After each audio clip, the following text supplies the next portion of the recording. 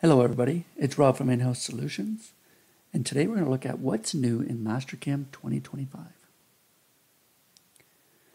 New to the dynamic mill and area mill toolpaths is the ability to add in finish passes within the operation. In previous versions of Mastercam, many users using those toolpaths knew that the toolpaths would effectively and efficiently remove large amounts of material, but then it would possibly not give a great result on the wall, and we had to come back and finish that with like a contour or something similar to clean up those walls. So let's look at the parameters of those toolpaths and see how we can add in that finished toolpath now. So I've got a dynamic mill toolpath, and I'm just cleaning out this pocket. You can see by my cut it has the normal dynamic motion. So let's visit the parameters page. And then under the tree, I have a branch that I can specify my finish passes.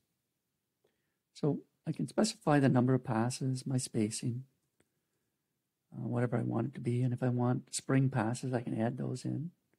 I can change my feed rates and my spindle speeds. And I also can choose my cut direction or my cut compensation type. So I'm going to leave those at default, and let's just accept that. We'll let this toolpath regenerate.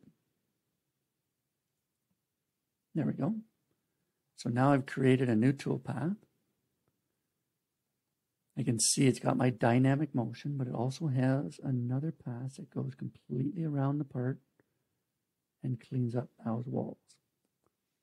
And I can see by my entry motion here that it looks like it's coming right down in the center of that. So let's go back in and see if we can correct that. So under our finish pass tree, I do have a drop down to include in, and lead outs for that pass. So all the settings in here are pretty standard to what you're used to for a 2D toolpath. You can use a perpendicular, tangent, or profile ramp, and then we can adjust our lengths and our radius, arc sweep, stuff like that, that we want to use for both the entry and exit. So I'm going to leave those at default and choose OK to that and let that one regenerate.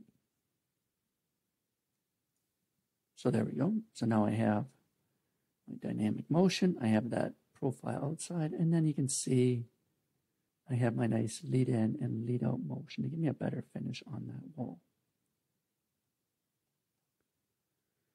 So I want to look at one more thing within this toolpath, and we're going to focus on this portion of the operation. It's doing this in this area here, and if I analyze this, this is 8 mil wide. So let's go back in, and this time I'm going to use a little wider tool. So I'm going to use a 6 mil tool. I'm not going to change anything else right now. I'm just going to let it regenerate with that 6 mil tool. So now I can see the toolpath is regenerated, but it doesn't quite go all the way in here. So we're going to explore why this is happening. So let's go back into our parameters.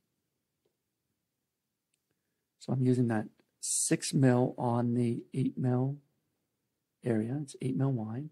So that gives me 2 mil of clearance right now. So if I go into my finished passes, I'm using a 1/2 mil spacing on each side. So that still gives me a millimeter of clearance, but it's not going in there. It won't allow that in. So looking back at the cut parameters, this style of toolpath uses a minimum toolpath radius. So it uses a radius. In this case, I've specified 10%, which is 0.6 of a mil. It uses that radius to enter into the cut and exit out of the cut. So it has to have like a minimum, which is this is pretty small. So it still works, but once we factor that in, another 0.6 per side, then we can see why that operation isn't cutting into there. So if we go back into our finished passes, I can see I have this minimum or minimize burial selected, and this is turned on by default. And what this is doing is it's keeping the tool in a safe environment. So if it has to enter into material or cut material that's basically on both sides of the cutter, it's going to utilize this minimize burial option to avoid those cuts. So let's turn that off right now and see what it's doing. So I push OK. Let that regenerate. There we go. So now I can see my finish pass motion on either side of this cut, but it's not doing that dynamic motion. So let's enter into a verify and see what will happen. So now I've got my part up here. I'm in a verify, and it's gone through that dynamic motion, what it can cut. And now it's trying to cut the finish passes within here. And if I go through here, you can see that it's going to cut out all this material in that top area. And maybe cut out too much of that. Too much of an aggressive cut on that tool. So utilizing the minimize burial will avoid those situations where it may be cutting too much material and engaging too much for the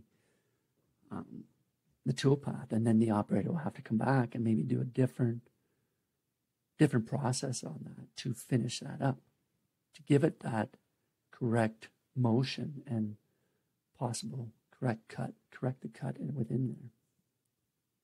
So that's what's new for Mastercam 2025.